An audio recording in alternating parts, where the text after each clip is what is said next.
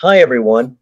This tutorial is on how to install ChatGPT as a progressive web app on your computer.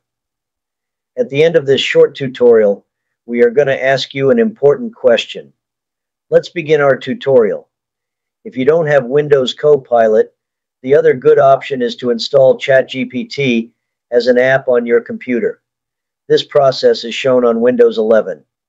When you use ChatGPT on your browser, whether Edge or Chrome, you can easily install it as a progressive web app.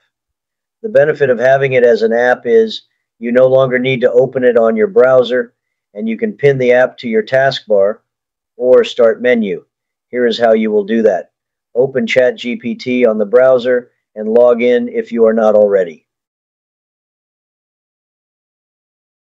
In the top right section, left-click the three dots for Settings and More. Go to Apps. Left-click Install this site as an app. Again, left-click Install.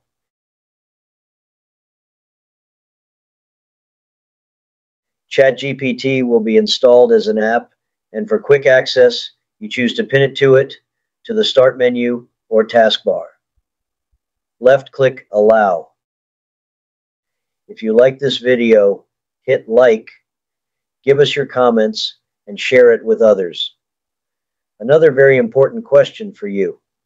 Are you interested in the training to help you take good control of your emails, tasks, and projects to help you effectively use your computer, smartphone, and mobile devices?